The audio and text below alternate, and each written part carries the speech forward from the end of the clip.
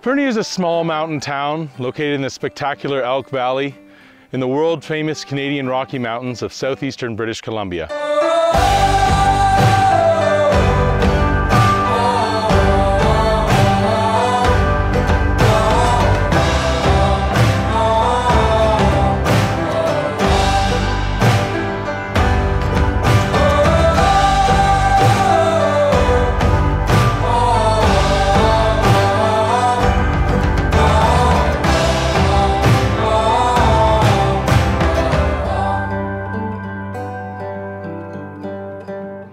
We'd like to acknowledge that Fernie is located in the traditional territory of the Ktunaxa Nation, which has history going back 10,000 years in this beautiful valley. The Griz legend is a well-known tale to the citizens of Fernie, BC. It describes a man larger and broader than any man, dressed in bear skins and carrying a massive musket, which is the key to Fernie's legendary powder. In the midst of the cruel, bitter winter of 1879, a baby boy was born in a grizzly bear's cave high in the mountains above Fernie. The child grew strong in the harsh conditions, and when the resident grizzly bear awoke, a terrible battle ensued between the two. The courageous boy fighting for his life, and the bear fighting for his dinner. The next day, the townspeople went into the mountains to try to discover the source of all the noise from the previous night. They looked high and low for signs of a struggle. One of the men thought he saw a young boy in a bear coat leaping from the lofty peaks. But the story was soon forgotten. Many years later, a group of intrepid ski tours were boot packing in the peaks of the Lizard Range in the midst of a heavy snowstorm. When they stopped for a breath, one of the men looked up at the peak that they were climbing. There on the very summit stood a fantastic sight. A man estimated 300 pounds was made to look even more awesome with his bristly grizzly coat. As the skiers watched, the man aimed his giant musket into the clouds and fired, causing blankets of snow to fall from the sky above. This delighted the skiers, who loved that special brand of powder snow. The skiers quickly skied down the mountain and excitedly told everyone their experience. Some of the town's elders remember the sighting of the little Griz boy from years long ago. And with the discovery of massive barefoot tracks upon the snow-topped peaks, the legend slowly took shape. Fernie's famous for all the snow, and it's pretty well known that the snow comes from the Griz. I mean, the Griz is the mountain man with the musket. Griz makes it snow.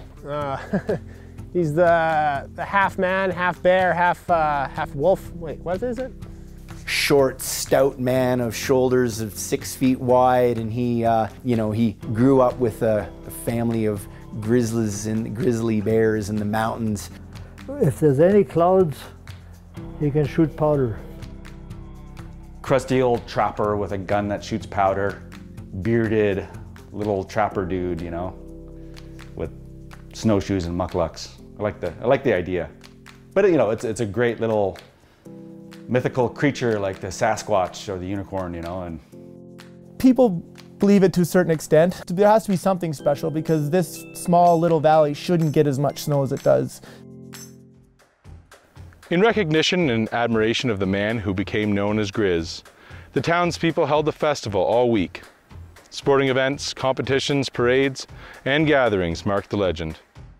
What started as Winter Festival, held at Fernie Snow Valley, later became Griz Days in 1979. Usually held on the first weekend of March, Griz Days has become a long-standing Fernie tradition for decades. The first Griz Days was a 2-week-long festival. It was incredibly rowdy, and there was not nearly as family-oriented. As Fernie's first Griz, when I used to ski here, and that's all I did here was ski here at that time, Winter Carnival they had for years was starting to lose interest for everybody. So they invented the Griz contest. 6 or 8 local men would be selected to compete through an unending list of events and challenges to win over the votes of the panel of female judges. The competition involved beard growing, axe throwing, tall tale telling, beer guzzling, ski racing, snowshoe racing, and much, much more. It was also a pretty heavy drinking event, according to some of Fernie's past Grizzes. Frankly, things got well out of control because there was limited rules. It was just a wide open, let her rip. You know, they went off famously and partying for a week. So it was a free-for-all really, and it was a lot of fun. And everyone had their Griz regalia on. And the crown was a coonskin hat. You know, folklore about the Griz and how he brings the snow. And the more people think about that and believe in it and celebrate it, the better it is. One year, we're again sitting in the Fernie Hotel, Griz Days afternoon. These bunch of rowdy guys break in with their black powder rifles and want to kidnap one of the waitresses and take a big sack of money that had a big dollar sign on it. It was a nice prop. Anyway, and they were, you know, we're the Dalton gang or whoever they were, and you don't mess with us. And the one gentleman aimed his rifle up to the ceiling and fired it off, and yeah, there's no ammo in there, but there's a blast from the rifle, took out the false ceiling tile and actually put a hole in the tile, and the tile started smoldering and filling up the place with smoke. So immediately 3 or 4 gentlemen from the surrounding tables grabbed their glasses of beer and threw it up on the tile and drenched the tile and put out the fire. And the guy says, "Oh yeah, where was I? Oh yeah, okay, so we're the Dalton gang and don't mess with us," and da-da-da, and out the door they go. And just without skipping a beat. It was pretty funny. Outside though, the sheriff was waiting and they had a big shootout in the parking lot and everybody died. So, but it was a lot of fun. Typical Griz Days. I used to run the dummy downhill as part of the Griz Days. And we started the dummy downhill because a lot of the events occurred downtown and we wanted something to bring the people up to the ski hill. I had seen the dummy downhill on a Warren Miller show, so I phoned the resort in Colorado that had held it, and they sent me a lot of specs on it, and the dummy downhill started at Fernie. And it was such a success that, of course, it became part of Griz Days. It was just such a fun event. I remember saying to someone, "Can you believe it? I'm getting paid to do this. It's so much fun." I remember Griz Days as a little girl, so I remember the huge parades. Everybody loved the parades, and they were throwing the candy on the ground, and we invited other towns like Kimberley and Cranbrook with their pipe bands and all that came, and now we get all of our local bands here like Shred Kelly, and so it's nice to see that. I like the nostalgia of Griz Days and the story behind the Griz. I think there's always histories and stories behind everything, and I think that's great. It keeps this town booming. Over the years, Griz Days has evolved, but continues to be celebrated in a variety of ways. Although many original events still remain, and there are now events for the whole family to enjoy.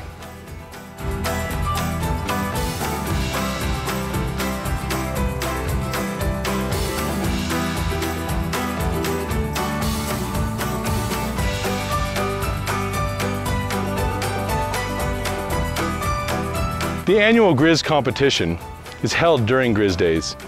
It is a hard-fought battle of bellies, brains, and brawn, where the town's toughest take on a full day of challenges, starting with pancake eating, continuing to axe throwing, and then on to a variety of mountain-sized events. This is a true tribute to the Griz.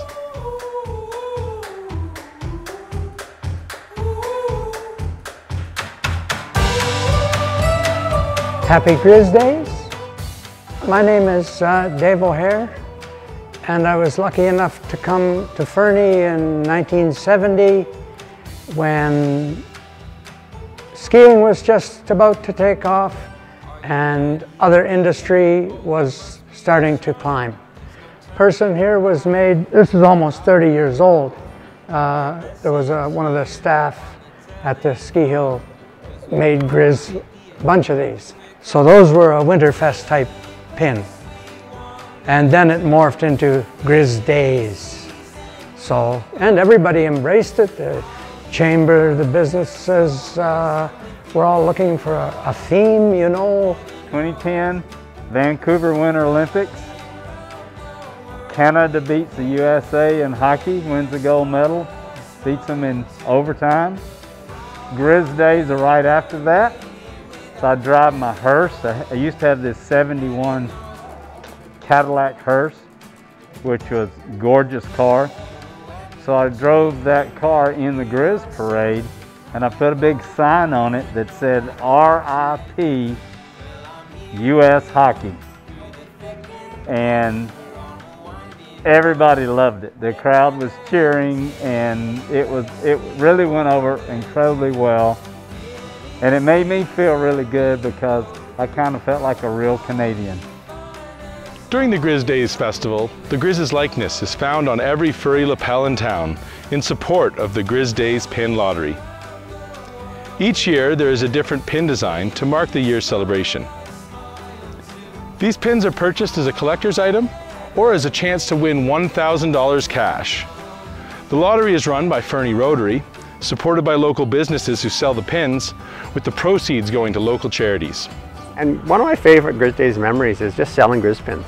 You know, with the Rotary Club, that's been our role for a long time. And you're getting out there just selling Griz pins, and some people are like, "What's this?" They've never been here before. They're here for a ski vacation, and you tell them about the Griz and tell them about Griz Days, and all of a sudden they're part of it. They just arrived from somewhere else, and now they're wearing a Griz pin, and they become part of Fernie. To other people who are like, when are the Griz pins going to be available, Randall? Because they, you know, every year they know it, they do it, and obviously lots of folks have collections of it. I have my own collection of Griz pins, but that interaction with people selling Griz pins is just a ton of fun, and it's people enjoying themselves, people enjoying the snow, and our celebration of our community and how important winter is to us. One of the highlights for me during Griz Days was 4 years ago. Now, when I became mayor, I wrote to Rick Mercer. I wrote to him twice, never heard back. But the chamber wrote to him. They never heard back. I think the day before, they were notified that they were coming. So I had an opportunity to speak with Rick Mercer. He said when I got the third invitation, I thought we should go. But he loved the Griz event, he loved Fernie, and he especially loved the dummy downhill the next day. He was nearly hit with one of the dummies.